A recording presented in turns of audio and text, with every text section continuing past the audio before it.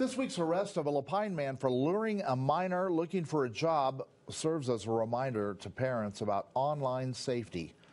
He was caught by officers and accused of sending inappropriate messages to a teen. Kelsey McGee has more on this case and tips from an expert. Kelsey? Bend Police's communications manager, Sheila Miller, says when someone comes forward, this is an option for officers to take over their phone. We want kids, when they find something uncomfortable or scary, to reach out to a trusted adult. The teen was looking for a job. Her potential boss reached out. Started messaging her in inappropriate and sexually suggestive ways. An officer then was able to message the man, posing as the teen. In this situation, it was mom, and mom turned it over to law enforcement. Kid Center is a nonprofit in Central Oregon, which helps investigate child abuse cases. It's also a treatment center. The platforms that are going to be the safest are going to be the ones where you're allowed to put limitations on them, where you're allowed to turn off location settings, where it's not so much the platform itself, but how the user engages with them.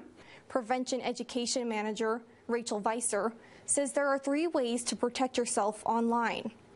The first thing is to make sure your account is private. That's keeping your account and messaging private. The second thing is to turn off your location for social media platforms so people can't track where you're at every point of the day. And oversharing personal and private information. For teens, it's important to keep an open line of communication with an adult, similar to the teen who turned to her mom.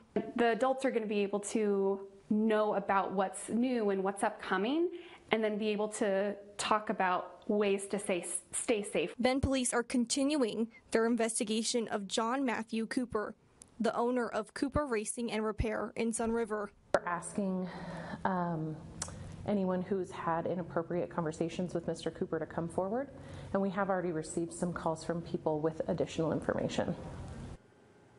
Last year, officers were part of a 4-month temporary project, posing as teens and arresting people for luring.